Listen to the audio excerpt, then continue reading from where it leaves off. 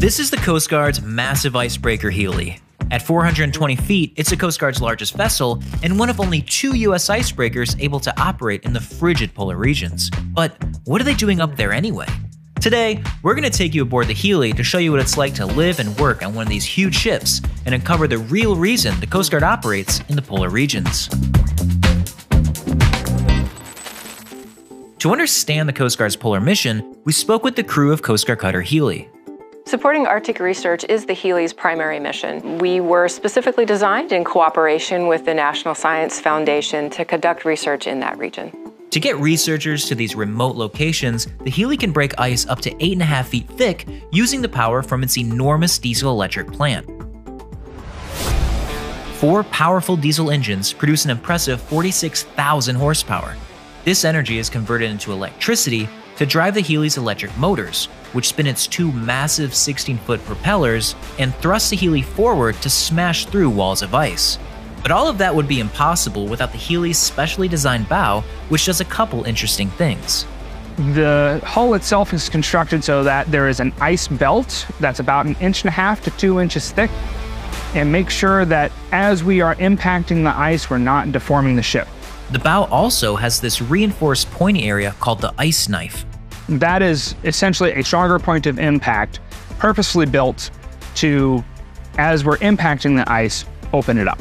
But even though the Healy is built to break ice, the crew actually tries to avoid ice when possible. When determining what route to take, our deck watch officers and ice pilots are trained to analyze all the conditions, and they do that by utilizing all the resources they have available to them. First, the deck watch officer is positioned up here in the aloft con, which gives them a better view of their surroundings. They also have access to satellite imagery, forecasting, and radar. They use those resources in order to analyze the conditions and how the conditions might change, and then identify the path of least resistance through the ice. Polar ice is made of large sheets called ice floes. The Healy actively looks for fractures in these sheets called leads to push through, and can continuously break 4 feet of ice moving at speeds of 7 knots. But if the ice is too thick, they need a different approach. And at that point, our ice pilots have to switch to backing and ramming. The Healy will back up and, using its speed and weight, move forward to ram into the ice floe to break up to 8.5 feet thick ice. You don't want to impact the ice at the same point which you've impacted it previously, so we typically try to impact it at a different angle, and then we use that momentum to try and make our way through the ice. Other icebreakers, like the Polar Star, break ice in a different way. Their spoon-shaped hull lifts them on top of the ice to crush it beneath its incredible weight. Once the Healy is in the Arctic, the science begins. We provide reliable access to researchers with the large amount of laboratory space on board and the ability to bring up to 50 scientists from around the world. Our diversity and reliability makes Healy a capable platform. The Healy has more than 4,200 square feet of scientific space, including multiple laboratories and high-capacity cranes to deploy heavy equipment. In 2023, the Healy deployed in support of 2 scientific missions, one in support of the Office of Naval Research. The second mission we did was in support of the Nansen and Amundsen Basin Observation System. That water sampling looked at understanding how the water flowing in from the Atlantic Ocean is changing the ice cap and how that can impact the climate in the rest of the world. But Arctic research comes with some unique risks, like polar bears. The Healy uses trained crew members who keep a vigilant watch for any signs of polar bear activity to allow the crew to safely return to the ship before the bear arrives at the research site. And sometimes that happens, like this polar bear who tried his paws at using some of the researchers' equipment. Or this one who gave the crew a distant yoga lesson. To get up to these remote locations, the Healy has an endurance of about 60 days and can hold nearly 1.5 million gallons of diesel. That's the equivalent of 3 Olympic-sized swimming pools. But what's life like on these long patrols? Living on a cutter, it can get cramped sometimes, but you definitely get close with the people you work and live with. To see a polar bear in their natural habitat, or to watch a very brief sunrise and sunset in the later part of the year in a landscape of ice that is not flat but has these wonderful characteristics associated with it, is just an amazing experience for me. To house upwards of 137 people, the Healy is built like a floating city. It's complete with the Coast Guard's largest floating medical facility, a gym, a store, and of course, berthing areas to relax and sleep. But outside the ship, the crew must endure the frigid polar temperatures, so they have access to warm uniform items unique to anywhere else in the Coast Guard. The amenities found on the Healy are a far cry from icebreaking's humble beginnings. The Coast Guard can trace its icebreaking roots all the way back to the 1800s with the 200-foot steam-powered cutter Bear, which was legendary for its work off the Alaskan coast. One of the Bear's commanding officers was none other than Cutter Healy's namesake, Captain Michael A. Healy, the first African-American man to command a U.S. government ship.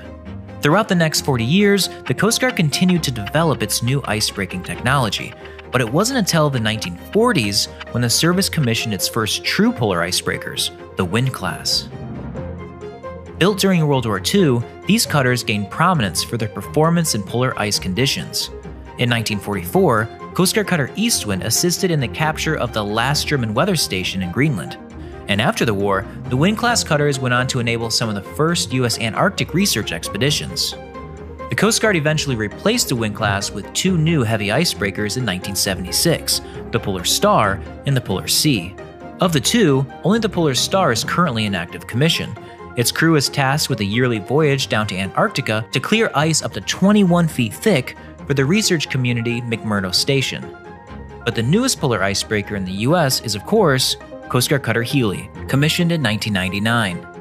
To be a part of the history of the United States Coast Guard operating in the Arctic region is a long-standing, proud opportunity of the United States Coast Guard to operate in the Arctic Ocean. In recent years, the Coast Guard has been racing towards the development of a new fleet of polar icebreakers, set to be named the Polar Security Cutters. These ships are more vital than ever before because the polar regions are changing. This is what ice looked like in 1979, and here's what it looked like only a few years ago. As the Arctic is changing, the ice is not completely disappearing. As Arctic ice recedes, vessel traffic in the region will likely increase due to new shipping routes, tourism, and access to resources. The Coast Guard needs to access those regions to be able to carry out the statutory missions that we have in other parts of the United States. In addition to scientific research, we also are able to use our capabilities as an icebreaker to support other Coast Guard missions, including search and rescue, maritime pollution response, and law enforcement, anywhere in the polar regions that were needed. But it's not just about the safety of life at sea and protecting the environment. Other nations are building up their own fleets of ice-capable vessels, and the Coast Guard's polar icebreakers are essential to protecting American interests in this geopolitically complex region.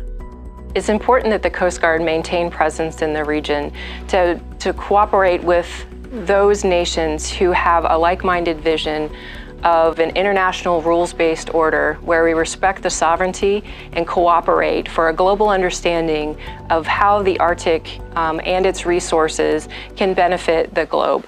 During this last patrol, Healy participated in at-sea exercises with Canada, Norway, Denmark, and Iceland.